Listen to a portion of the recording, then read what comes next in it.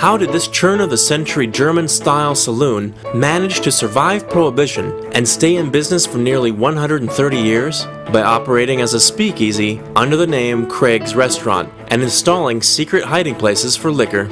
Originally founded under the name Viehmeisters, this establishment has been serving food and libations since 1882. During Prohibition, the bar managed to elude authorities because of the name change. However, they continued to serve alcohol, and, in a pinch, customers could stash their liquor in the seats of their booths. Shortly after the repeal of Prohibition, the bar became known by its present name, Old Town Bar.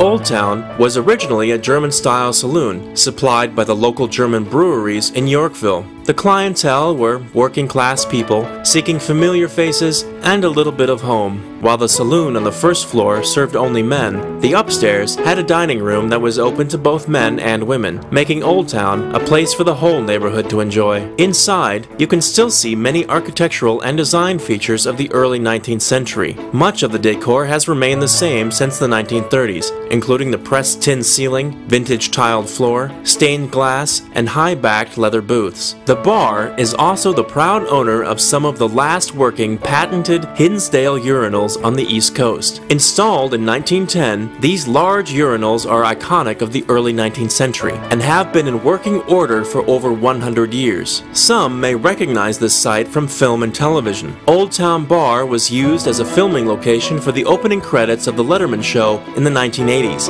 as well as movies like The Last Days of Disco. The bar has also long been a popular gathering spot for many famous writers over the years, such as Nick Hornby, the poet Billy Collins, and the late Frank McCourt.